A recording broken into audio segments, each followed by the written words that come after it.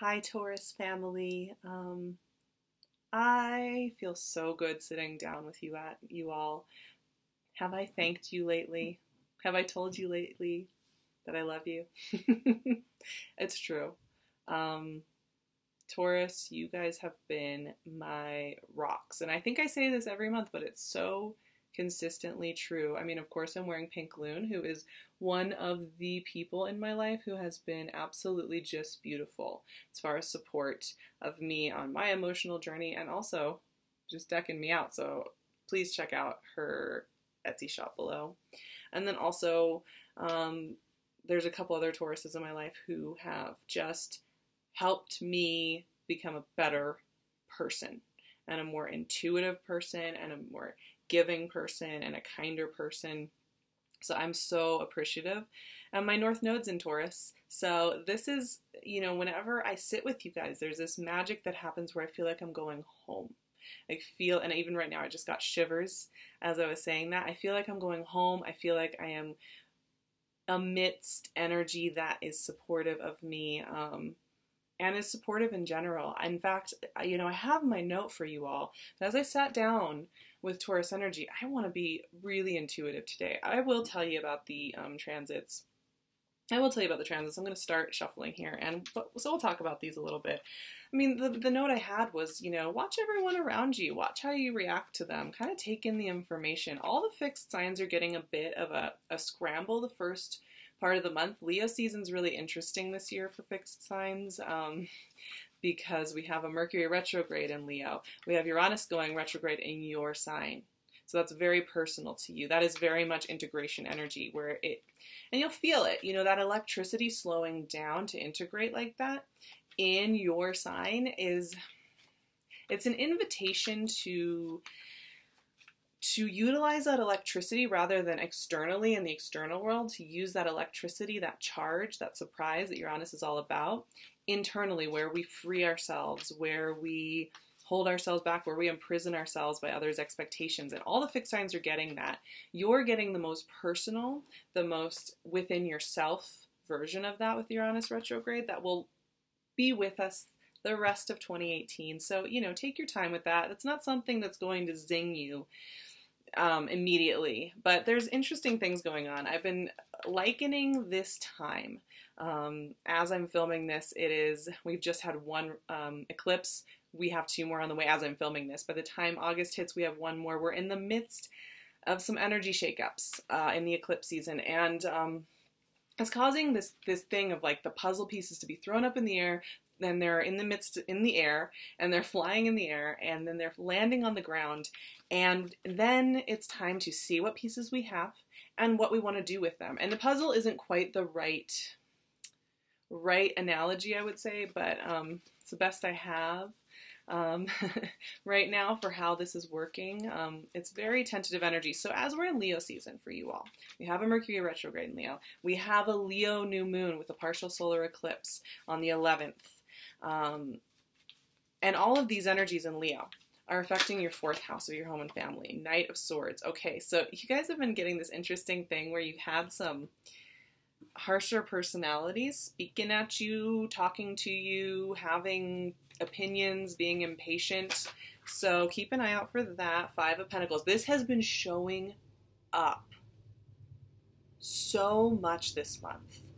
And the fact that this is showing up with a lot of signs is telling me that one thing with having Uranus in your beautiful sign, with your Venus-ruled energy and your value and worth energy and your abundance energy, it's shaking up where we feel valued and where we feel value and where we inside of ourselves do not feel valued.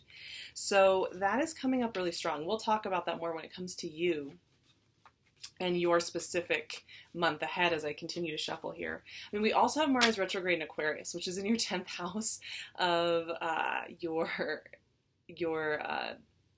work you do in the world. Oh my gosh, Knight of Swords. Wow. Words, communication. It's interesting the way it's showing up for you, Taurus, because we do have Mercury retrograde. We do have Mars retrograde. We do have Uranus retrograde. communication and spurring on projects the first half of August and the first third of August is going to be tough, and yet there's this impatient energy. So be careful with how you share of yourself. 8 of Pentacles. That's great for you guys. Okay. That's great. There's an evolution going on there. By the time we hit Virgo season, I really like how the energy shifts for Taurus, actually. So that's the 23rd. You know, Mercury will be direct by the time we hit Virgo season. We will have, and that's your 5th house of your heart, your creativity, what you do in the world. Oh my gosh, I'm not kidding. What is going on with you guys? We have 2 of Pentacles and the Page of Swords. Okay. We have all the dude swords here, which is really interesting for you. I haven't seen this much swords action yet. Wow. Okay. And we have a full moon in Pisces, which is very flowing for you. That's 11th house energy, you know, your community, your friendships, illuminating that, giving you a nice little boost of energy. Ace of Cups, beautiful, beautiful, beautiful, beautiful. And, you know, and Mars finally goes direct in Capricorn. It will have retrograded back to Capricorn during the month of August. And it will go direct in a nice placement for you, which is 9th house, big lens vision. So you can see how the energies go from tense and a little bit aspected, like squares with you, into more flowing energies. So that will be really nice. Leo season in and of itself is a beautiful time. It's an abundant time. It's creative time. It's heart-centered time for the collective. But we're each kind of experiencing it in differently profound ways. I think I've been saying this the last couple months because this June, July, August has been, let's see what your final card is here. Knight of Wands. Okay, beautiful. It has been a revolutionary time. The energies have been tense. The energies have been changing. We have been going through a lot of shift. We have been going through a lot of getting rid of extra dead weight. We have been changing around. Oh, and you guys, look at the bottom of the deck. The Empress. Hi. Hi, Taurus. Yes. You know, I have to say before I get into these cards, you always have this centeredness. You can always go back to this. And I think that's why what my note said was, you know, watch others. Just like watch them.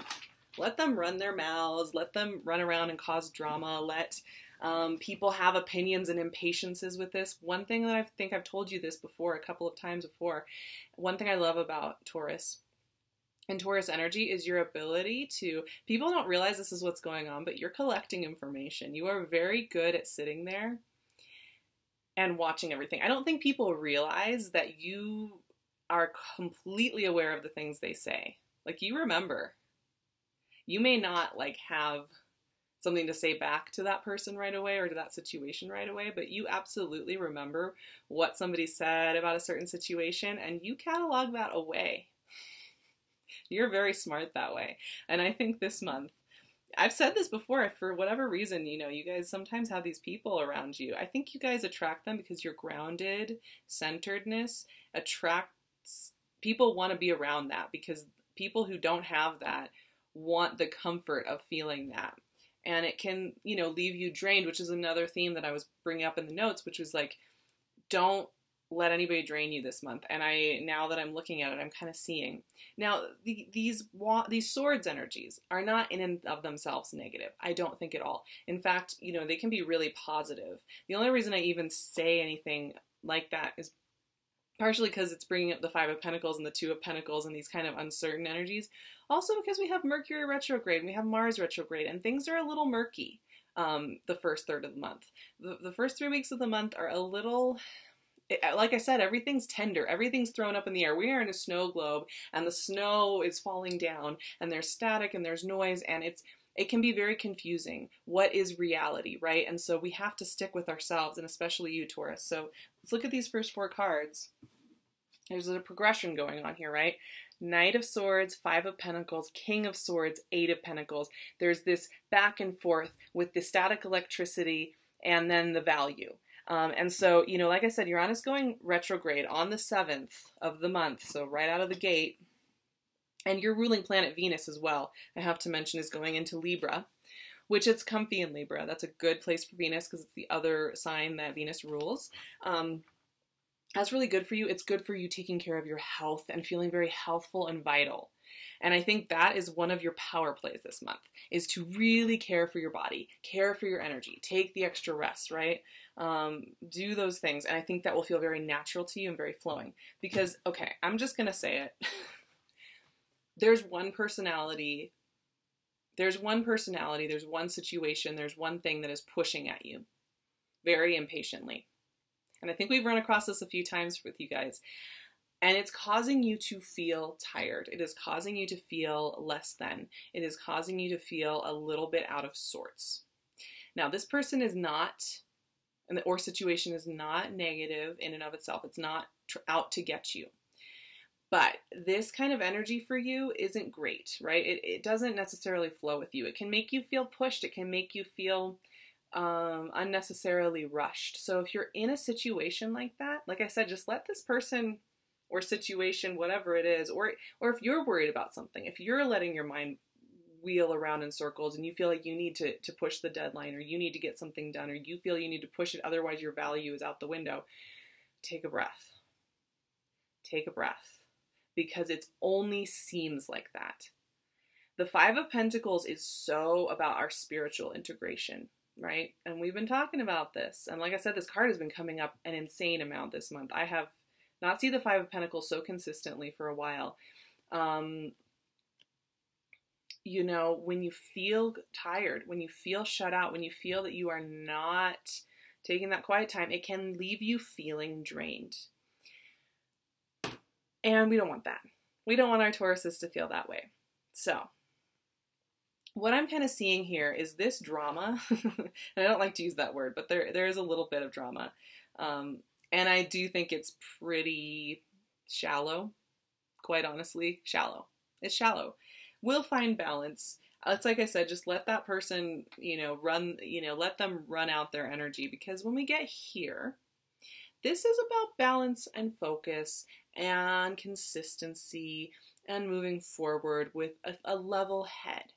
So like I said, your power play this month with Venus there in Libra in your 6th house, with this slowdown with Uranus, you have the power to kind of just get balanced, get centered, and do your thing.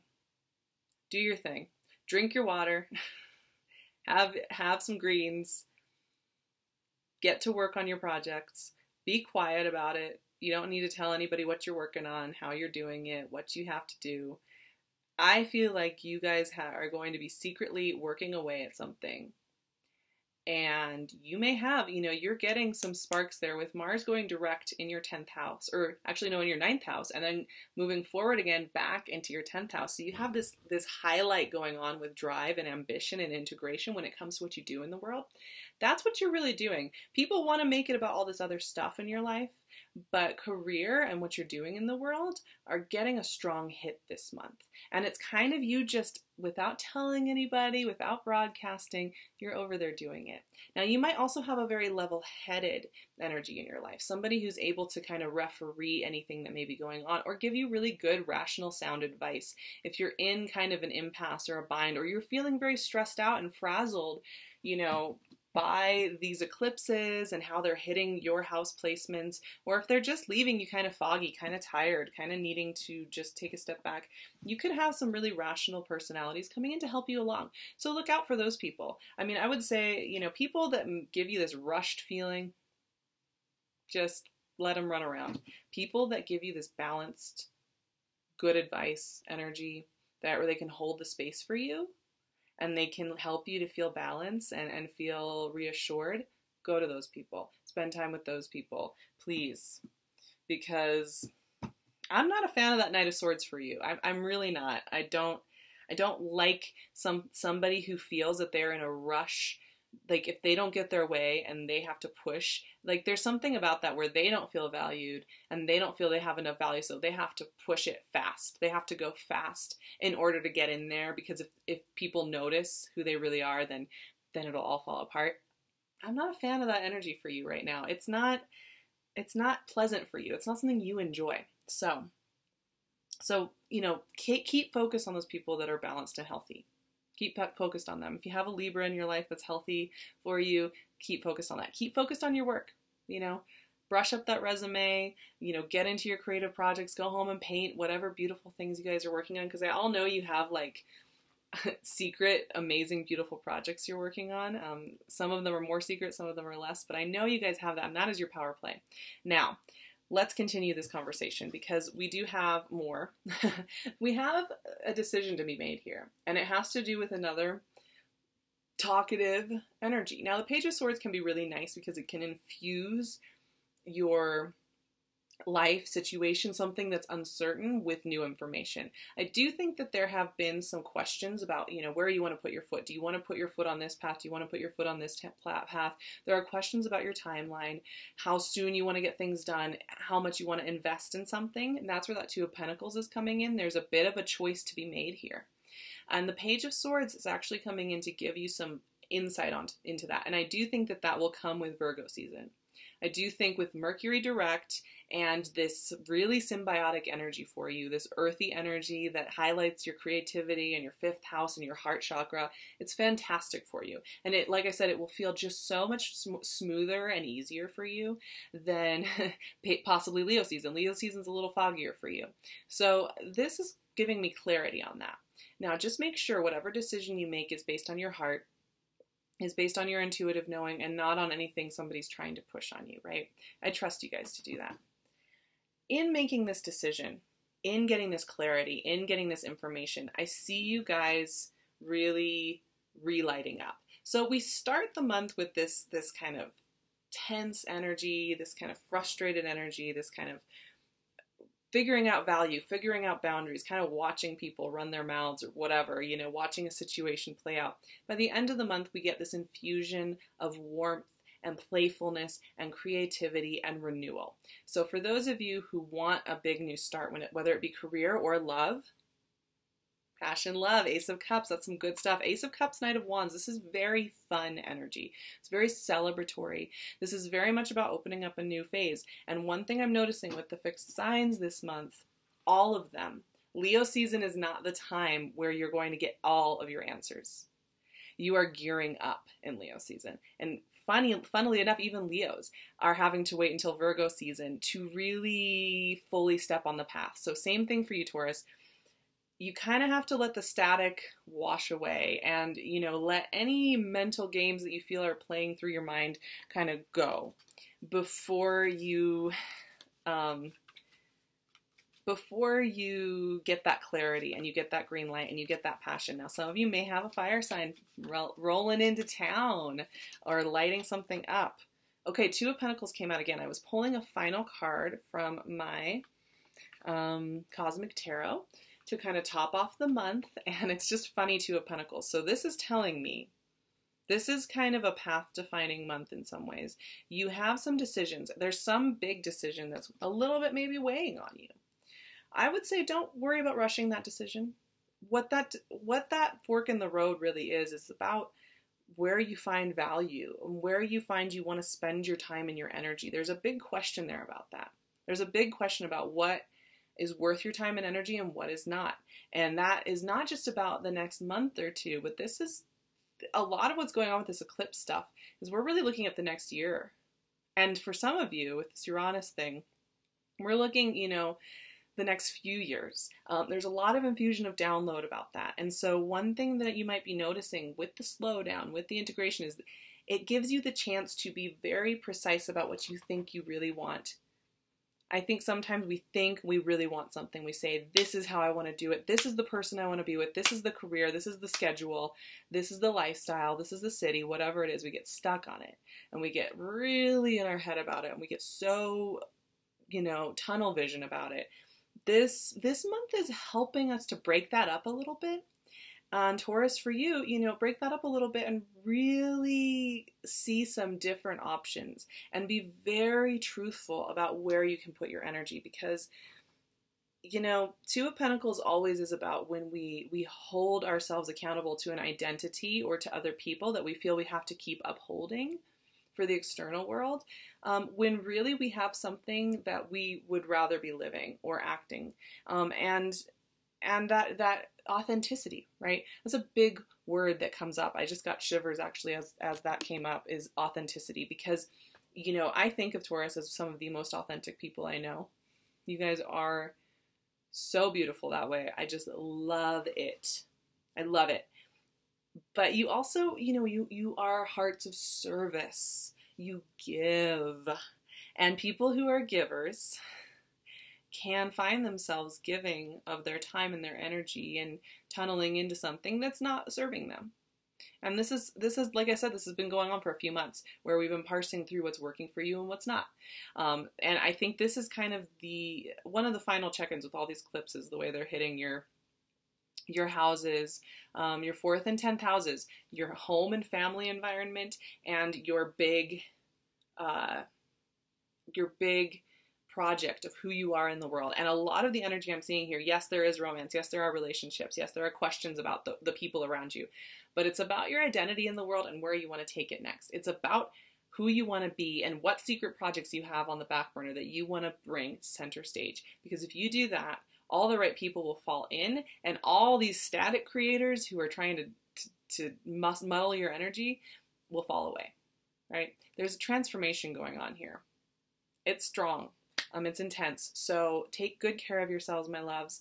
I am booking sessions in September and onwards. So if you are interested in working with me, I will leave my website and all the information below. Please also follow me on Instagram at SARAHTAROT, because that is where I do a lot of energy updates. You kind of get more of a daily infusion of inspiration. And also, I may start to do next day appointment announcements over there. So if you're interested in one of those, you'd want to keep your eye out for that. So please come check me out. Of course, like I said, PinkLune, one of my Taurus fam, somebody who has been such a supportive, amazing person in my life. If I think about her too much, I will cry, because I'm about to move and she won't, and it's like without her, like right there, I can't even imagine my life. So, but you know, she's still in my life, obviously, and we'll still be collaborating. So go check her out. She's just amazing. She's always coming up with some new beautiful thing that I can't even believe. And I just love you guys so much. I really do.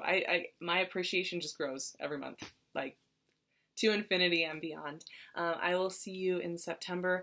Have a safe and soulful August. Know that if it feels staticky or overwhelming, it will pass. It's just a very interesting time for everybody. So I love you so much. I'll see you soon.